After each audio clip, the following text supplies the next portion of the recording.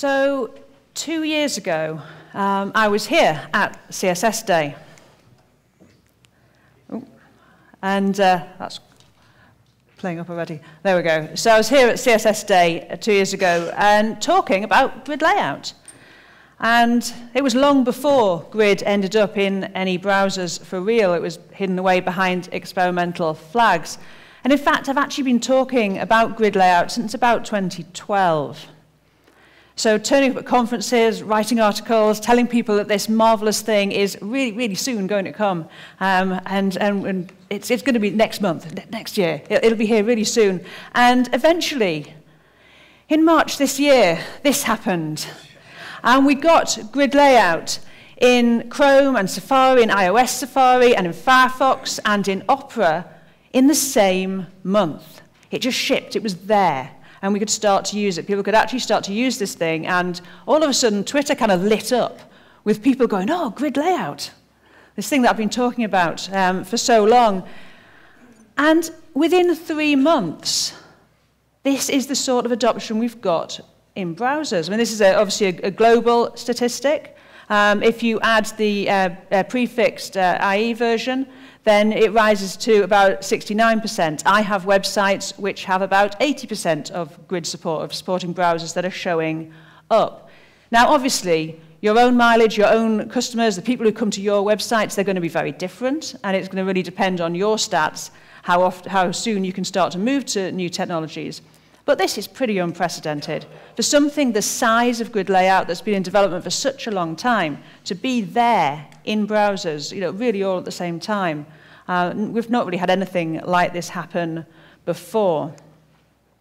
So I'm kind of pleased about that, because having been talking about it for so long, sort of talking about this CSS vaporware, it was starting to feel like, I was very pleased that it actually did land. Because I had been speaking and writing about it for about 5 years.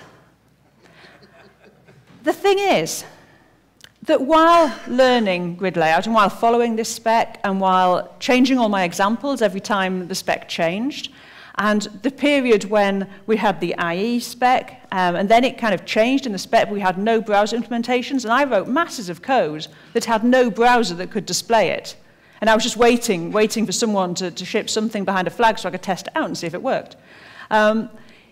While all this was happening, the spec was becoming very mature, and it was actually changing and becoming like a very sort of good, solid thing that we could start to work with, which is why it's landed and it's very usable. But also, I've learned a huge amount about how CSS works.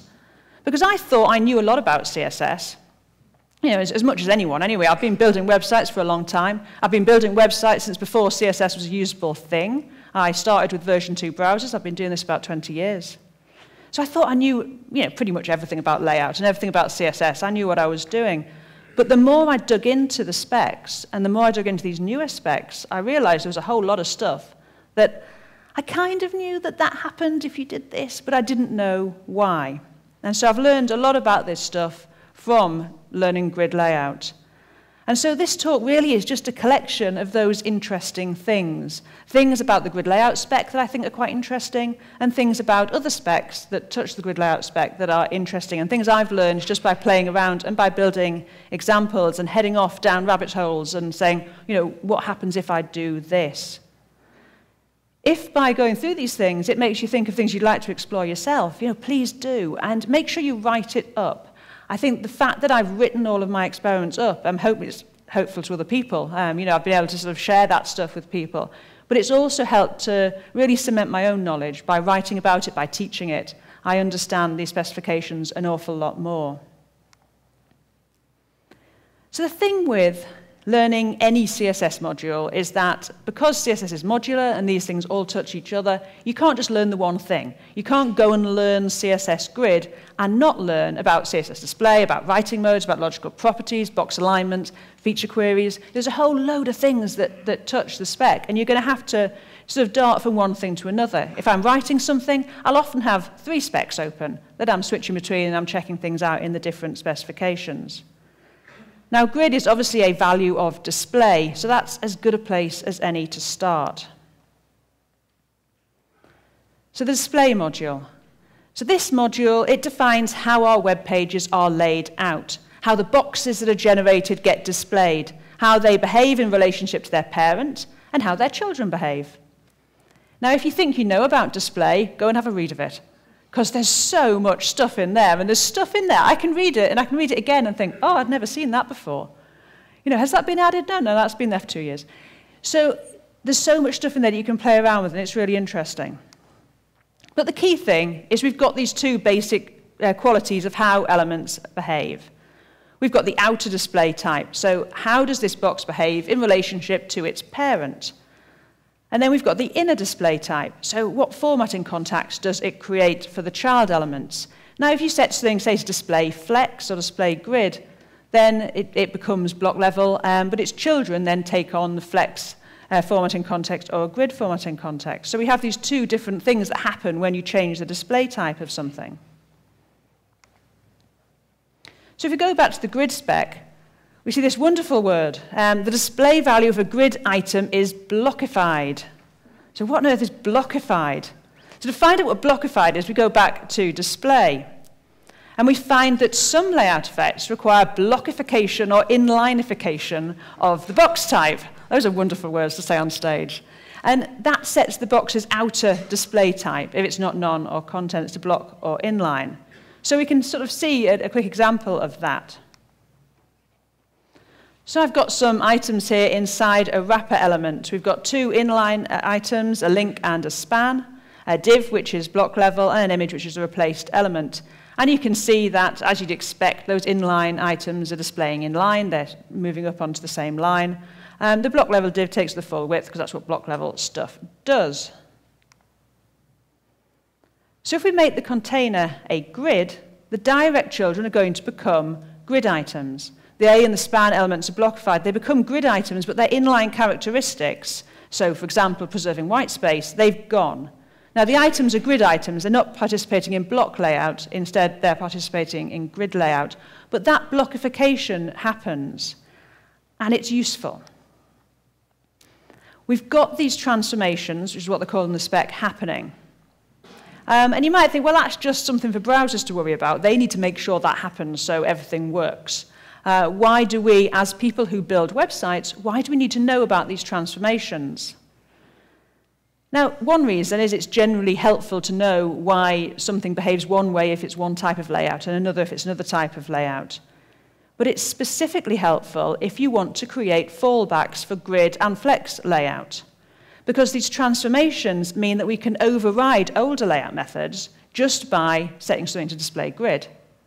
A lot of the older sort of things will just go away. We won't need to do anything particular to overwrite them.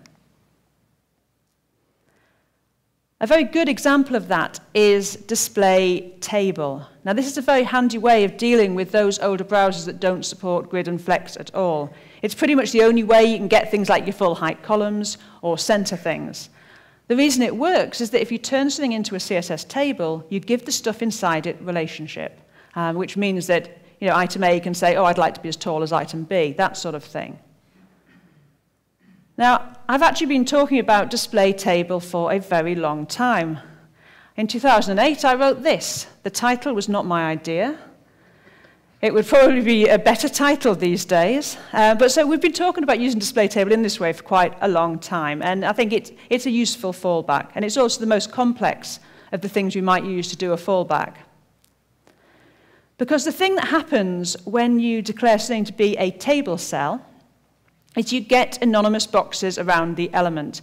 And they basically fix up the DOM tree. Because if you've got a table cell, well, in a real table, in an HTML table, you've got a row and you've got a table that wraps around it. Well, you don't often have those. If you just, like I've done in that example, I've just set something to be table cell, we then get these anonymous boxes to sort of fix up the display so what we have is a real table.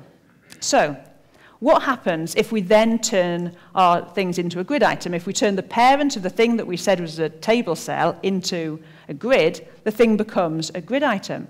What happens to the anonymous boxes? Do they still float around? Do they cause us problems? Do they wrap our items so we get one grid item rather than two? CSS Grid has you covered there. The blockification happens first. So the things stop being table cells before they're transformed into grid items. So the anonymous boxes are not created. So this is really useful. This means that what we can do is we can have something, a child of the wrapper that's going to be display grid. We can have that thing as a table cell. We then turn the parent, we say display grid on the parent. The items stop being these table cell items and they become grid items, and we don't have anything lying around that's a problem to us. So that means we can override the CSS table display with CSS grid display, creating a nice fallback for older browsers without ending up with a mess in our grid layout. So we don't necessarily need to use feature queries to sort of create two completely different layouts and sort of, show one or the other. We can actually have it all there, and we can just use the way that CSS works to overwrite the older stuff. That's pretty useful. So here we've got our items there becoming grid items rather than table cell items. In the real world, what you tend to end up using feature queries for is to do things like fixing up the margins, setting widths back to auto, anything that both lots of browsers would understand. So if, for instance, a width, you need to have a different width on an item if it's in a table layout or if it's in grid, you might want to set the width back to auto, things like that. In practice, what I'm finding is I have all my CSS, and then I have a kind of block of feature queries, which is basically a bunch of selectors, and then like width auto. And that's kind of all I'm having to do inside the feature queries, because the spec tells us how we can sort of redefine things, and things can overwrite each other. So you don't need to write two sets of code. You can write your fallback code, and then your grid code, and in many cases, you'll be covered. And you can use feature queries to isolate the things when you're not. And to make that easier, I wrote up a cheat sheet of these sort of fallbacks and overrides and how they work with different layout methods, so you can play around and see how they behave. And that could be quite useful if you're trying to work out how to do that. And what this kind of brings to mind is that here is a really good place for the expert CSS developer. Because if you don't know how this older stuff works, it's going to be very hard for you to do good fallbacks. Because you're not going to know why one thing does another thing when you turn it into a grid item. So I think it's here, it's in navigating this transitional time. There really is a good place for the expert CSS developer, and for people who have spent time looking into CSS and working out exactly how to use this stuff, not just relying on the fact that, oh, well, it sort of seems to work. So staying with display, really, and with the grid spec, because in recent CSS grid specification drafts was another value of display, and that was display subgrid. And this kind of had a bit of a history, and during the development of the grid spec, this changed around, and it changed how it was going to be, and it was discussed, and it never got any implementation. So nobody implemented subgrid, whereas the browsers have implemented pretty much all of the grid spec, very, very interoperably, but subgrid was never implemented by anyone. And as the spec went to CR, it would eventually decide we would drop it from the level 1 spec to enable this spec to be sort of implemented and be complete. So subgrid isn't actually in the current grid spec, but it's still up for discussion. It was discussed at the recent working group. And I would really like to sort of show you the sort of problems that I think it would be able to solve. So we've got this layout. Now, this is the sort of layout you get from a designer who believes in a world where text emerges from the CMS with the same line lengths. So everything lines up really neatly. And you look at that and say, oh, that's a grid layout there. We can create those boxes. So I have a wrapper around those boxes, and I say display grid, and I create a 3-column grid. And that's all great, and that's perfect. That's my job done. I can now leave. And then, of course, we hook it up to the CMS, and this happens. And I think, well, I'd like to line those boxes up right across the row. I want the headings to line up. I want the footers to line up. I don't want that to happen. But I can't do that while keeping my markup nice and semantic, like keeping each of those cards as a thing, because the internals aren't participating in grid layout. They're in block layout. They've got nothing to do with the grid that's around the outside. The best I can really do is do something like this. I can make the internals, say, a flex container, and then use a flex grow to make the inside part grow, so it pushes the footer down to the bottom. And that's a bit better. It's a bit better, and that may be what you would end up going with. I've had this problem in the last week myself, So that's where we get. Now, its subgrid would sort of let us solve this problem. And the spec as designed that got pushed into level 2, where it was sort of left, it would solve this problem. So for our subgrid, our main grid would need to have 4 rows available for each card, because the card's got 4 elements there. You see, we've got these sort of 4 rows. Now, if the spec that was removed was implemented now, there's no concept of an implicit grid. So you need to define all of the rows that you need and all of the columns that you need for your internal items when you set up your main grid. So the outer grid needs to provide the rows and columns for the inner grids. So we know we need those 4 tracks. So we could do this. We could say start on auto, so start wherever you would start with auto placement, and span 4. And then we just say display subgrid. And then we could get something like this, which I mocked up earlier. Now, this is a little bit of a simplified example, because things like the gutters and stuff, grid gap would also cascade down. You'd probably have to end up having to use a margin around the items. But this is kind of the idea. It's all theoretical, of course, because none of this was implemented at all. But the key thing is that subgrid would allow things that were not direct children to participate in the grid layout, which solves a whole bunch of problems and problems that come up over and over again. So I think subgrid's important.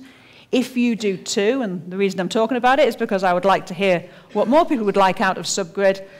These are some links, including a link to an issue on the CSS Working Group drafts issues. So you could go there, and if you've got a good use case, particularly for why subgrid would solve some particular problem, that would be really nice to hear about. As I say, it was discussed at the last meeting. I hope it's not going to go away. I think it's something that we need.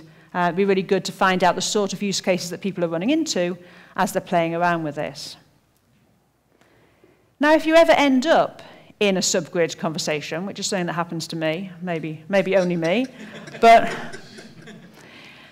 people will say this, or other CSS nerds will say this. They will say, display contents. We've got display contents. This solves all of the subgrid problems, and it doesn't. It solves a class of problems, but they are different problems.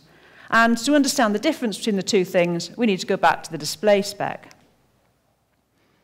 So this is what display says about display contents. The element itself does not generate any boxes, but its children and pseudo elements still generate boxes as normal. The element is treated as if it had been replaced in the element tree by its contents. Yeah, much easier to see with an example. So 2 sets of HTML there. They are identical. One of them's got a class of flex, and one has a class of grid. So we've got 3 direct children of those, and then some nested items. So we make a couple of simple layouts here. One of them is a flex layout. The other below is a grid layout.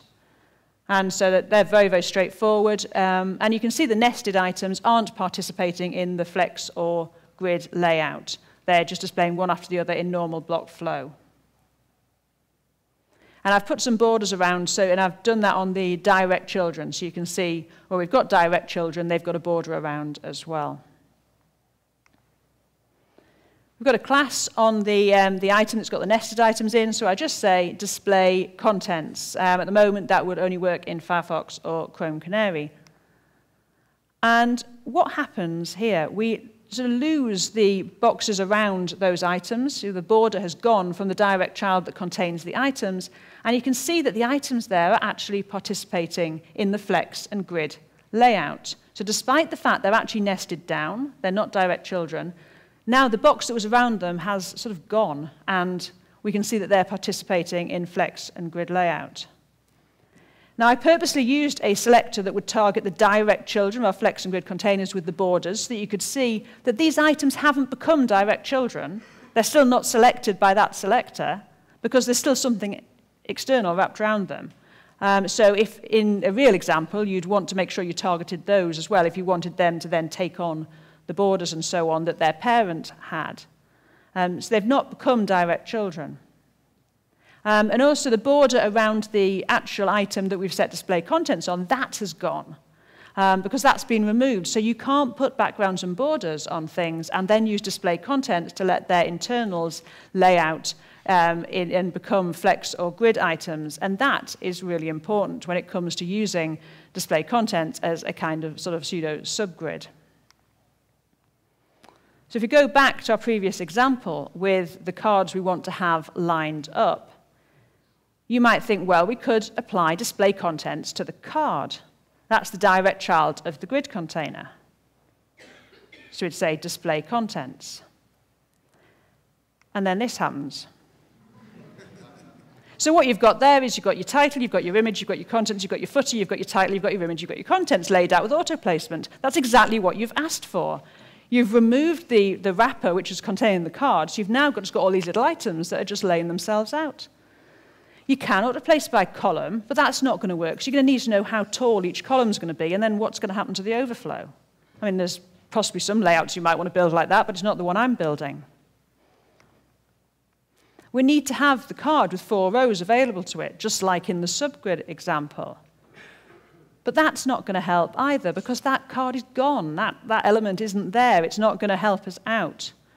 So what we actually have to do to get anywhere close to this working as we want is we have to place our items using line-based placement, losing the ability to auto-place the individual cards. And so you end up with something like this. This is not what we want. And it doesn't even get us really that close. It gets the things into the right place. But we've lost the card background because we can't style the background of the cards. We can't even add margins to it easily because it's gone. This is just horrible. Display contents is fantastic, and when it's available cross-browser, you will find uses for it. It's very, very useful in certain situations, but what it isn't is subgrid. It's not going to replace the need we have for subgrid because it's not the same thing. It is solving a different class of problems. You want to use display contents if the element you're removing has got no box styling. Now, I think where it could be useful is the sort of markup that goes around, say, form elements and things, that is useful semantically, it creates structure, but you don't actually want it there for styling purposes. You know, that's the kind of stuff that display contents, I think, will be quite useful for. At the moment, the examples I've showed you all work in Firefox, they all work in Chrome Canary. So this is something that is coming into browsers. Something very odd happens in Safari at the moment, I think.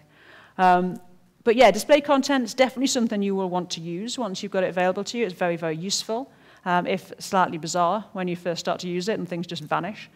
But it's not subgrid, and that's the kind of difference between the two things. So with that, I'm going to jump out of display and briefly to a couple of other linked specifications and things that you're actually going to hear an awful lot more about later today.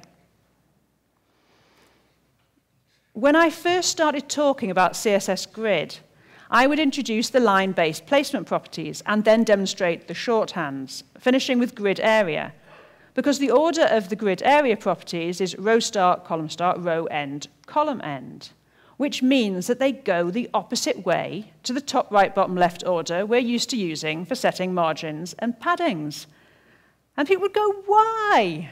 Why have you done this? You know, does the CSS working group like making our lives difficult? Maybe.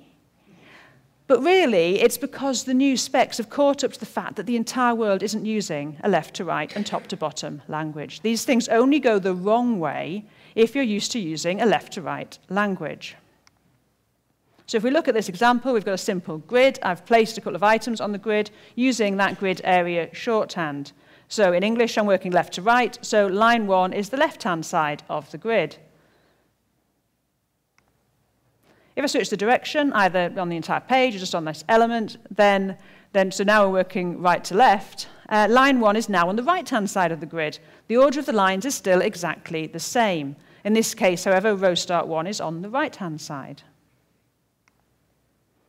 The grid is therefore writing mode aware.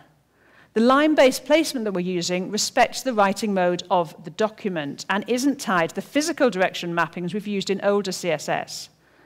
And so this is where we've got these other two things that we need to link to grid. We've got logical properties and writing modes. And I say, you're going to hear a lot more about this from Jen later.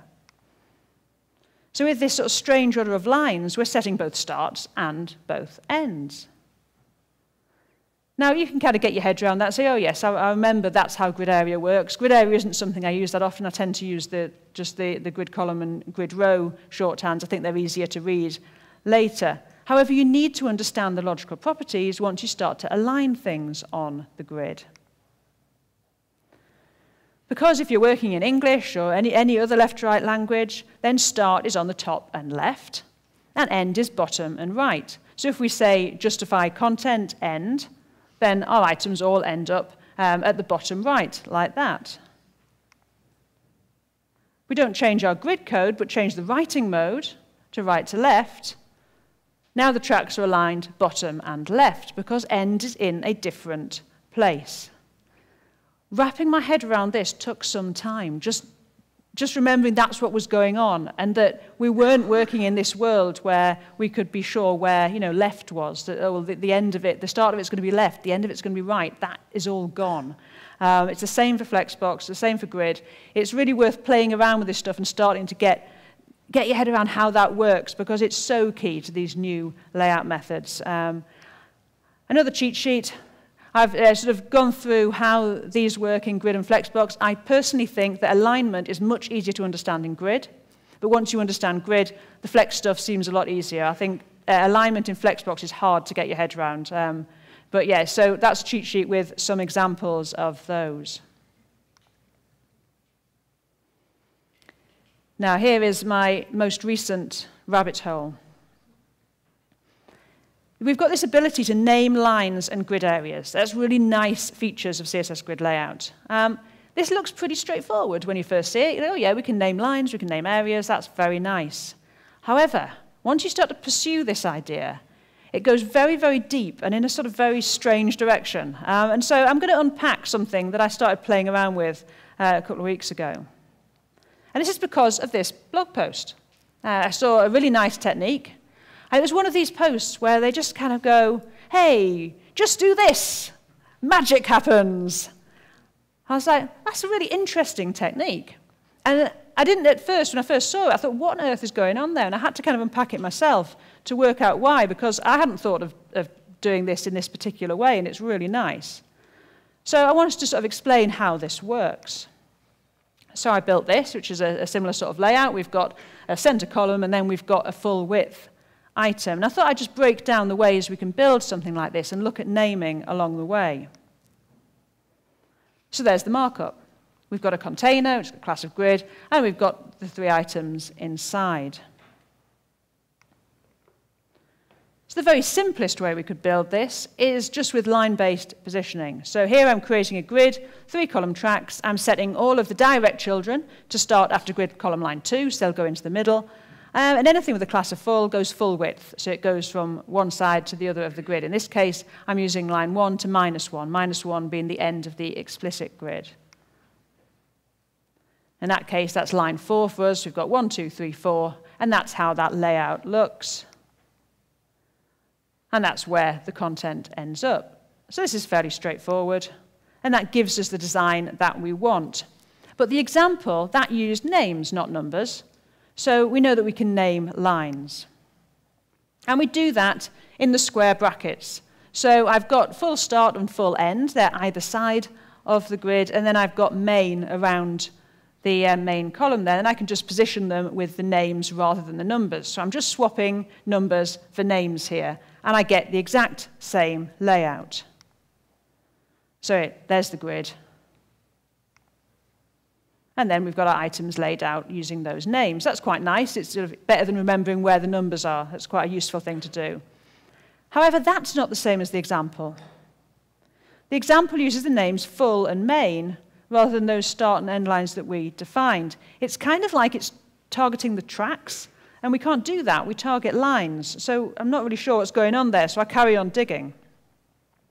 We're using these line names that don't exist anywhere.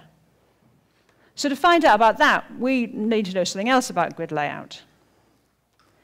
If you name lines with start and end, dash start and end for your columns and rows, you get a magically created named area of the main name used. So here's a diagram. I've got main start and main end, both for columns and rows, and that gives me a named area of main. If I had said foo start and foo end, my area would be called foo. So we just create these areas, which you can then use to place things in. So you get code that looks like this, creating the lines and then placing the item with grid area main. So we could edit our code to look a bit like this. But this isn't quite what we want either. I've had to define row tracks here. It's all a bit messy. I've only got a line for the main column. I'm still using grid column main start. I've got that full area, but then if I had another one, well, I can't put two things into the same area named full. This isn't the same thing as the example. It's closer, but it's not quite the same thing. So we need to know something else about grid.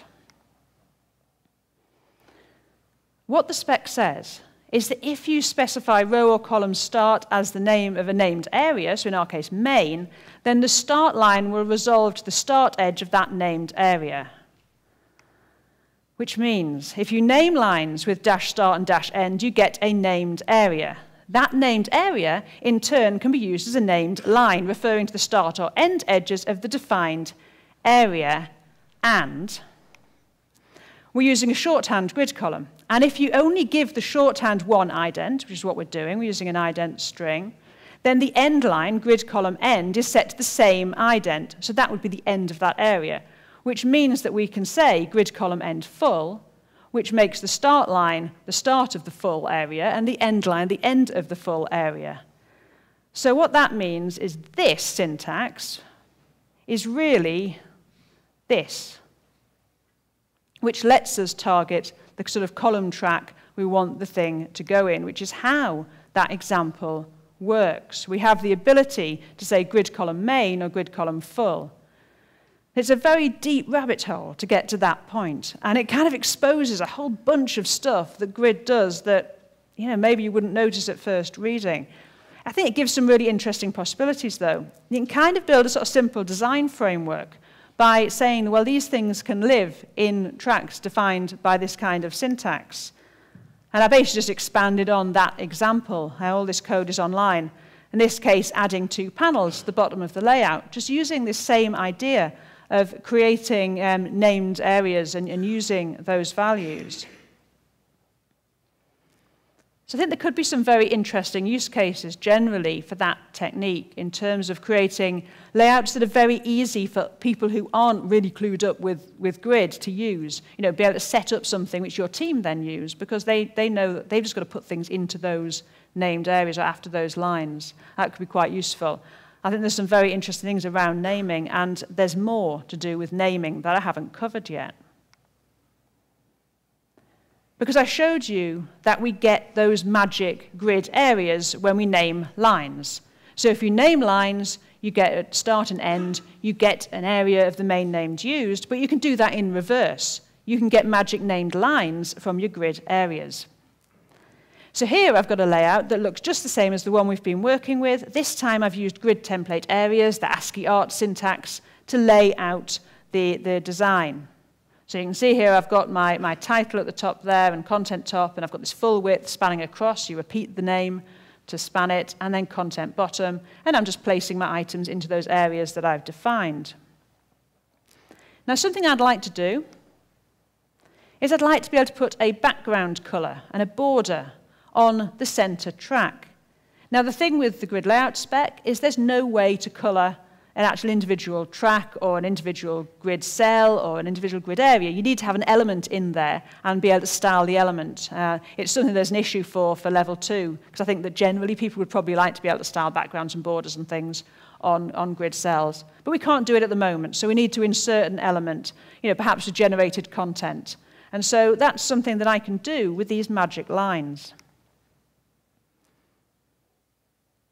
So every defined grid area is inside 4 lines. You've got your start and end lines for columns and rows. So just like when we name our lines start and end, and that gives us the magic area, we do the same thing. We have our area name, and then it gets start and end depended on for columns and rows. And so we can then use those lines to position our generated content.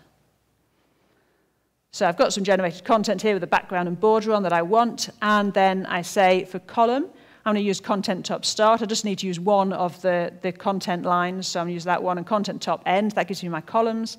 And then I say title start for rows and content bottom end. And that basically just stretches it over the grid, setting it to z index -1, so it ends up behind everything else. And that's what gives us our example. And you can look at the example code, and you can see that the background actually runs behind the gallery, stretches right over the area that's marked out by those lines. If you go on CodePen and fork that and play around with it and see, if you change the line names, you'll be able to see how you can move that around.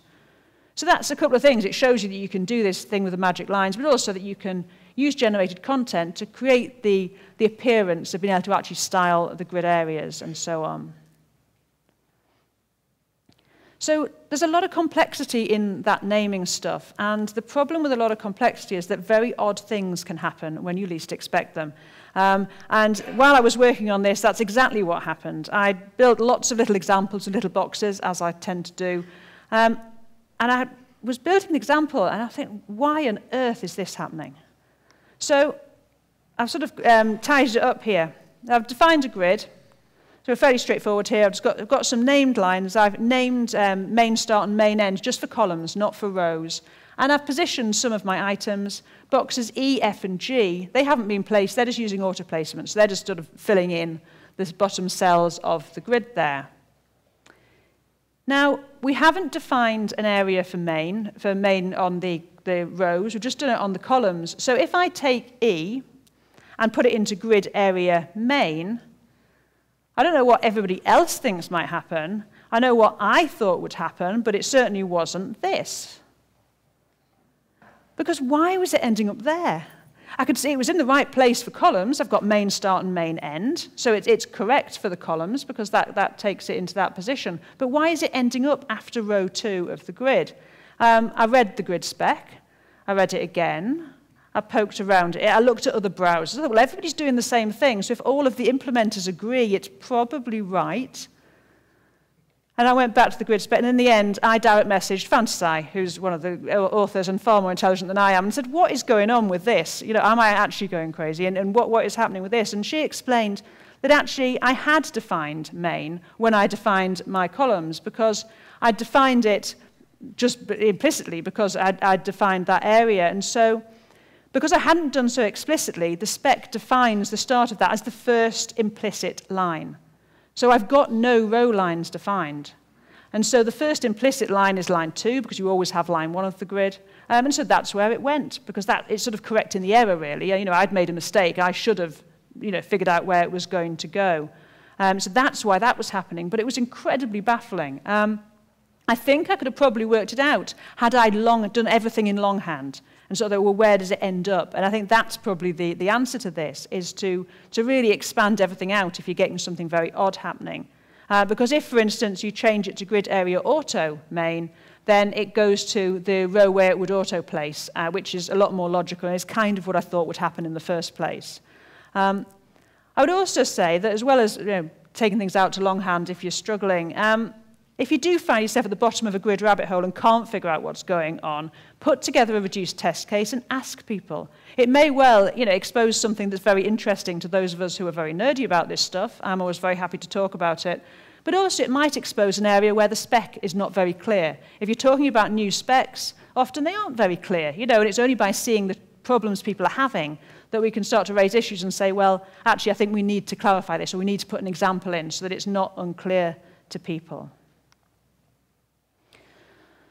So I could quite literally carry on all day unpacking stuff like this. I have so many of these examples, and you can go and have a look at them on my site. So don't be afraid to kind of head down these rabbit holes. It's a big spec, but I think there is so much more that we can uncover, and so much more that we can start to do. Now we can actually use it in production to solve real problems that we have.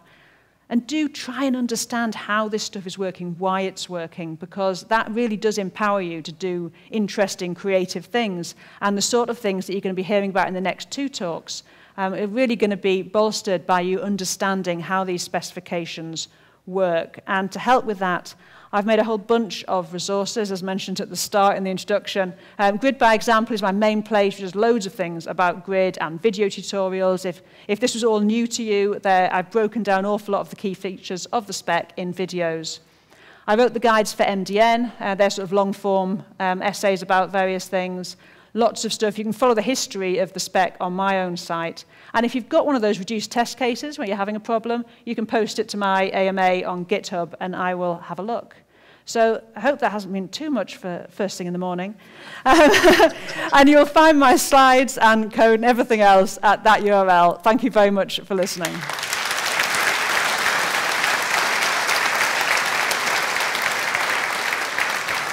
Wow, thank you so much. Should we sit over here? Somebody forgot their jacket. Wow. I used to have this feeling after JavaScript talks, actually, where I would just understand almost nothing and feel like a complete noob. So that's incredible. So much knowledge, and it just existed for such a short time.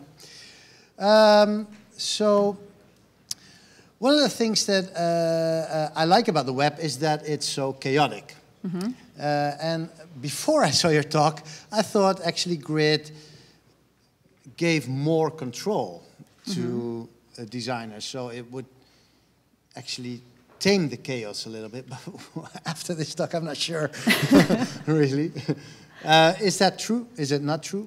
I think it depends how you use it. I think that's the interesting thing about the Grid spec particularly is, my initial interest was really comes from way back when I did, worked with Macromedia and was interested in sort of visual layout tools. And also, I build user interfaces, so I'm very interested from a UI design, so really controlling the chaos, using it for small bits of UI design. So I think it depends, but also, when you listen to Jen talk, and I think Mark's going to be talking about this as well, there's so much creative possibility in there, and I think it's really how you use it. It's an incredibly flexible spec, and I think we're just starting to touch on what is possible, which is great, and I'm just really excited to see what people do with it at this point. Yeah, there's so much possible. I mean, I've been playing a little bit with it, and well, that's just the surface of it, the things you showed. I think it can be daunting a little bit. Yeah, I think so. I think the thing, and what I try and say is, is just try stuff and see what happens. And there generally is logic to it. You get back to the spec, you can see what's going on, or someone will be able to help you. And as I say, I've been working with this for 5 years, and I, still had to go and message one of the spec authors and say, what's going on here? I don't understand this. So that's okay. It's okay to not understand this stuff. That's kind of the fun of it. I've been doing this for 20 years, and the fact that I can still have great fun heading down those rabbit holes, that's enjoyable. I like that. Okay, so have fun for everybody who was thinking, whoa, I'm going back to floats. Oh, build silly things, just play with it and see what you can come up with. Okay. Yeah. Okay, and so there's another thing. Would it be maybe easier for people who? One thing I found out about Flexbox is that I found it pretty hard to understand because it was so different from what I had been doing for so many years. But when I teach it to students, I say, well, yeah, that's easy. Yeah, I think, yeah. I think that's part of it, is that we have all of this knowledge, this past knowledge. We think, oh, we can't do that. And actually, you kind of can sort of throw a bit of that out. No. So our knowledge is in our way. We have to forget everything and start all over again. Okay. So there was this genuine question. Somebody asked if you are a magician. Because you were tweeting while you were talking, and I did see that you were not tweeting. No, it's just buffer. There's nothing clever. I'll just queue up tweets, and I just hope that everything runs on time. Okay, wow. That's, that's cool. Okay, so those are my questions. Do you have anything else to say to the audience before we start our break? If you've got questions, just come and ask me. I like talking about this stuff, as you can see, or tweet at me. I'm at Rachel Andrew on Twitter, and I'm always happy to talk about these things and to help people explore this sort of stuff, because it's an exciting time for it. So thank you. I'm sure you'll get millions of questions. Thank you so much.